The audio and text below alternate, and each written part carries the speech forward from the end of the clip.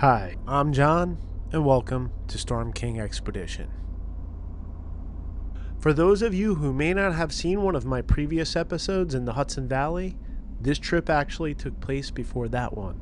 The reason I also mention this is because the focus of my channel is to expose people to destinations in the Northeast US that are not too far from many of our great metro areas.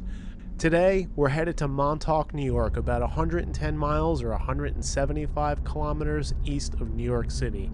As you can see right now, things aren't moving too well, and I just wanted to call out that if you're headed to Montauk, you'd be crazy to expect to get there without traffic. But I promise you this, it's worth the trip.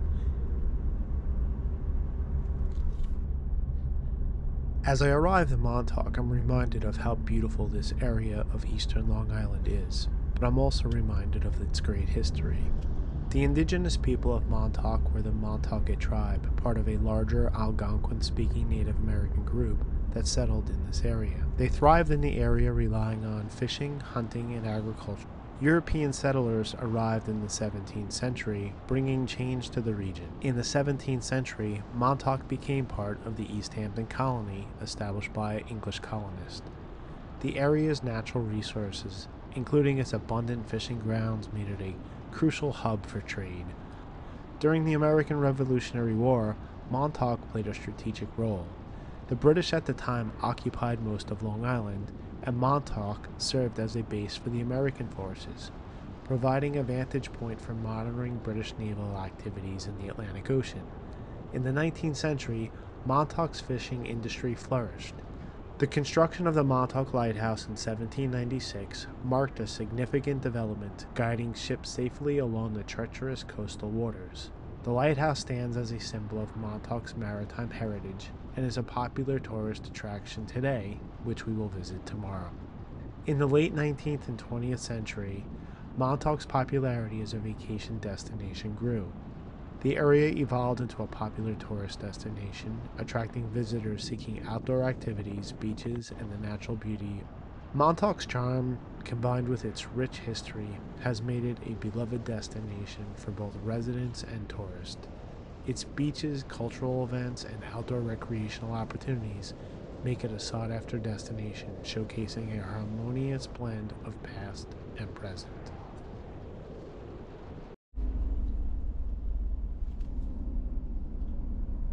As I arrive at Hither State Park, I am reminded of how much I love this place. I've been coming here for many years.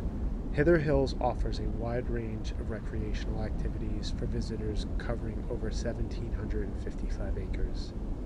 This state park is a haven for outdoor enthusiasts with over 2 miles of beautiful sandy ocean beaches. Nature lovers and those seeking an escape from the hustle and bustle of city life will find over 30 miles or 48 kilometers of hiking trails. The Walking Dunes Trail in particular showcases the unique geological formations of shifting sand dunes, providing a captivating experience for nature lovers. The park features 176 campsites, along with a tent-only section along a cliff that features 23 sites. The campgrounds are well equipped, many of which are situated close to the beach, allowing campers to enjoy the sound of the ocean waves as they drift off to sleep. I should mention that the local town laws are very specific as it relates to campfires. I would recommend that you check out what these rules are prior to your arrival. I personally found out after arrival that I needed my own fire pit. So, if you do have a fire pit, please bring it yourself, because they're not offered anywhere on the grounds. Unfortunately, pets are not allowed at Hither Hills State Park. Although, when speaking to a park ranger, they did say that they are allowed in the campgrounds. I would advise, if you're going to bring a pet, that you confirm that with the park office before arrival. I should caution that all of these sites' reservations are taken many months in advance, and in my opinion, the fall season during weekdays are a great time to visit. The park shoreline also offers excellent opportunities for fishing, with anglers trying their luck at catching a variety of saltwater species. The park's diverse ecosystem supports a wide array of plants and animal species, contributing to the region's ecological diversity. Overall, Hither Hills State Park is a wonderful natural gem on Long Island, offering a host of recreational activities and educational opportunities. Its pristine beaches, scenic trails, and camping facilities make it a valuable resource for those looking to head to the ocean, escape the city, and enjoy some time by the sea.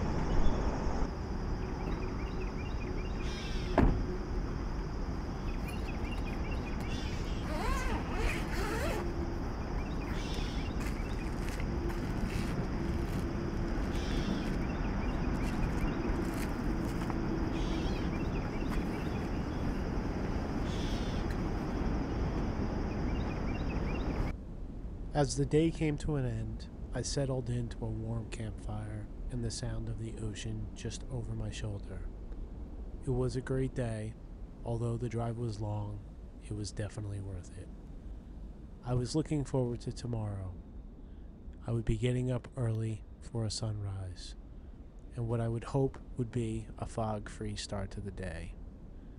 This time of year, you've got about a 50% chance of fog in the morning for a sunrise at this point of Montauk. Hopefully, we would get the best of that. Good night.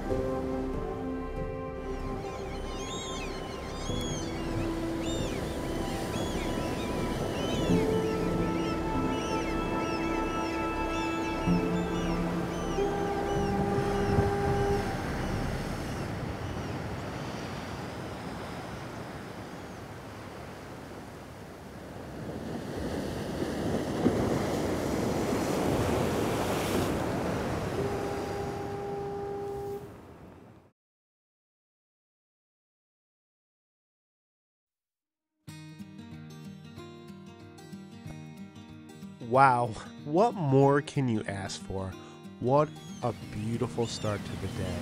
I was blessed with being one of the most beautiful sunrises I had ever seen. This is a great place to visit for a bite to eat at Gossman's Dock and Shops, or to catch a fishing charter, which I'm now wishing that I had planned myself. Needless to say, there are many great fishing opportunities here in Montauk which attract anglers seeking striped bass, fluke, and more. Montauk County Park is a beautiful place to camp on the beach, but unfortunately, it's for enclosed trailers only, so sorry, no tent camping. Fishing is an essential part of Montauk's identity, drawing enthusiasts to its abundant waters, whether for charter boats or surf casting from the shores.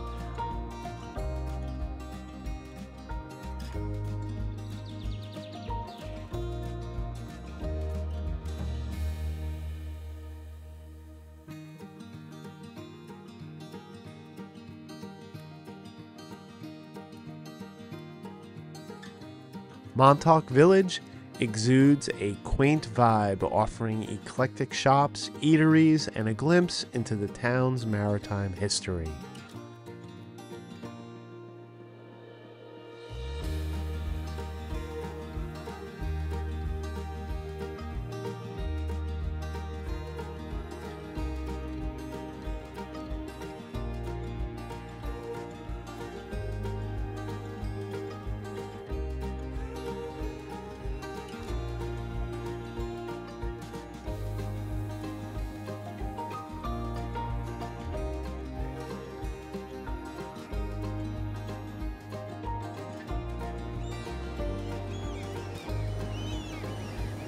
The beaches with their pristine sands and rolling waves are a haven for sunbathers, surfers, and nature lovers, providing a serene escape and stunning Atlantic panoramas. After this quick little visit around the village, I'm going to head back to Hither State Park for one last night at my campsite. But for now, this is where I'm going to say goodbye. Thanks for stopping by. I hope you enjoyed this quick trip and would consider a like and subscribe. And before I go, just a reminder to you, when is your next trip? You should start planning it now, because planning it is half the fun. Thank you.